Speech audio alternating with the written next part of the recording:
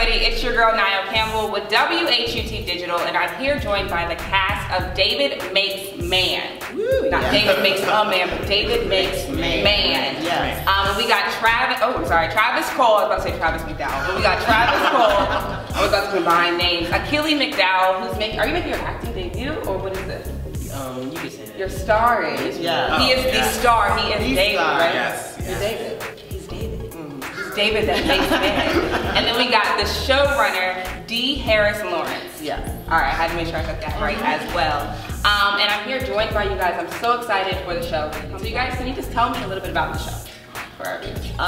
It is about a 13-year-old prodigy who basically uses the power of his imagination to get through a childhood trauma. It's also about how he goes from his own neighborhood and code switches into his school, where he's in a magnet program, where he's one of pretty much 3 African-American kids who are like a magnet program in the classroom. And it's about how he navigates each side and how he navigates. And there's so many things in it. We also celebrate Black excellence through dance, through music, incorporating all that. That's part of his imagination. Magical realism. It's a lot. Awesome. And then can you tell me, being David and being this character, how did you relate to him? David grows up in a single parent household. His mom, she works extremely hard, just as my mom worked extremely hard to raise 3 kids. Just that how he sometimes feels he has to make those grown man decisions to be successful in life. And how old are you in real life? I'm 16. You're 16, so he's not much older. He was 15 when we shot. 15? And he was in probably about, what, 99% of the shots? Yes. That's awesome. So you're not 25 years old, man. It's very important that he's still like a child. Yes, he was literally still in school. You were going to school. Yes. Going to school and being on set, so you were getting tutored on set, or what were you doing? You were going to I was getting tutored on set. Yeah, we had a school teacher, because we had a lot of kids. That's awesome. All right. The show is about childhood trauma, which is not something that's discussed on television. But when you are working on the show as a showrunner and when you're acting on the show, did you find yourself reflecting on your own childhood and how it affected you as an adult? Oh, 100%. I actually think that this show is something that made me look into my own personal life and how it has affected me, because I don't think we talk about that a lot. As a community, as a people, I feel like I grew up and people were just like, pick yourself up by your bootstraps, dust yourself off, everything's okay. But really, I think with this show, for me, learning that you can have a trauma as a child and it literally is affecting the way that you are as an adult. Why am I making these decisions now?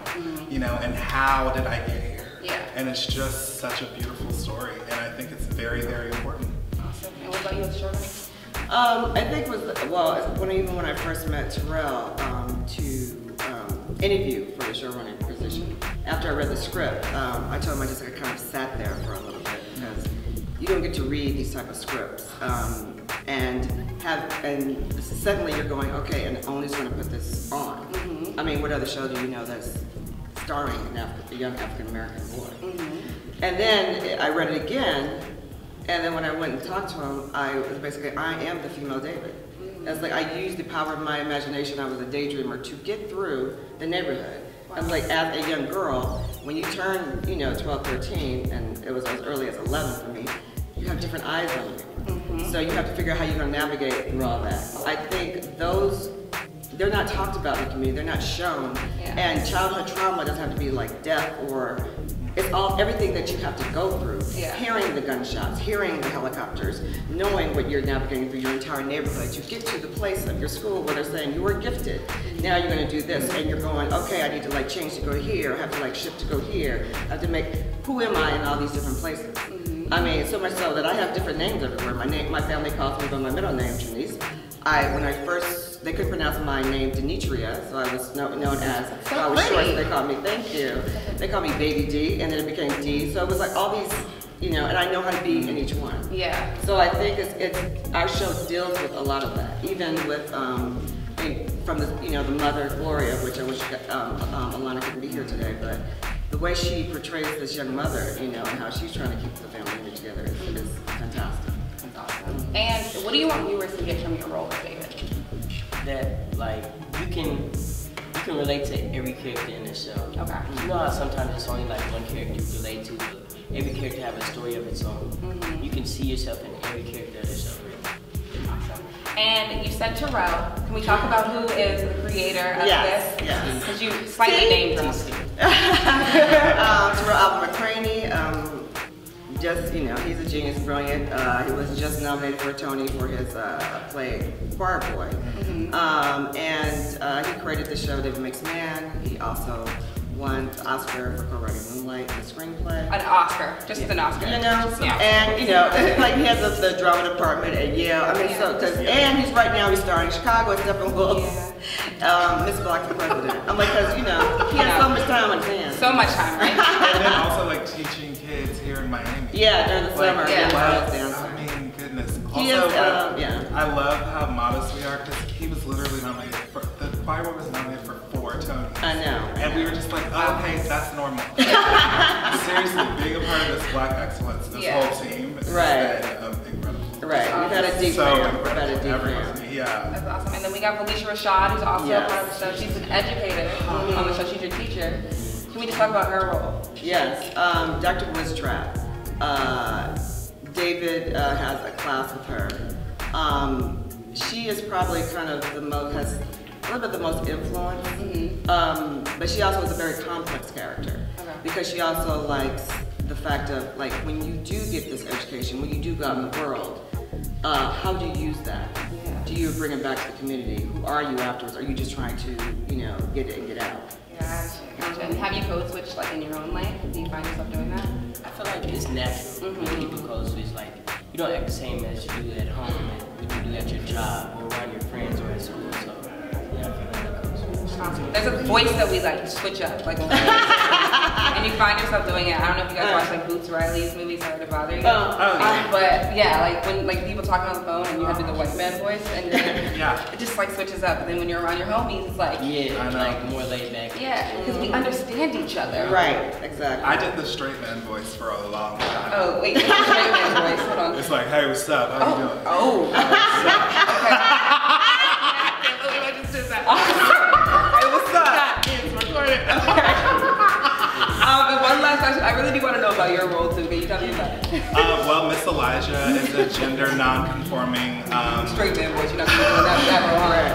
Actually, yeah. Oh, you do? But I can't talk about it. I can't say anything. But I will say that I think Miss Elijah's been living in the Ville for forever and is really close to Gloria. They're really good friends and has known David all his life. And it's just basically a mirror to David, like what happens when you live your life authentically and gets the respect from the community for being, you know, authentic and not trying to hide who he is. And then I also want to talk about toxic masculinity, right? I feel like that's a conversation. Sorry. All right. I think you're ready. I think, I literally just had a conversation with someone today. It's just like the whole idea of what does it mean to be a man, like, has been so skewed. But it just comes down to how do we treat our women. I feel like it's like it stems down to misogyny, like all of these things. But I think that this show is just so incredible because we get to go in and we get to see like what actually makes a man, what do people see as far as like what a man is. And with David's character, I think he's decided basically every single thing that every obstacle, every lesson, like he will decide is he gonna be a man when he gets older. But like, do you like realize any conversations like with your friends, like talking about like being a man and growing up and how they should treat women? Do you have these conversations with your friends? I mean, yeah, of course we have these conversations, but we usually never tend to get as deep as we do get in this show about the topic. But yeah, just treating women with respect and, you know. All right. Well, they're wrapping me. We gotta finish the interview, but I'm so excited for the show. I'm so excited for the conversations, the Twitter. Like people are gonna be talking on Twitter, social media, Black Twitter, hashtag David Makes Man on OWN in August. Yes. All right. We don't know the date yet, but it's in August. So make sure you guys tune in to all these talented actors. This has been an exclusive interview on WHUT Digital. Thank you for watching.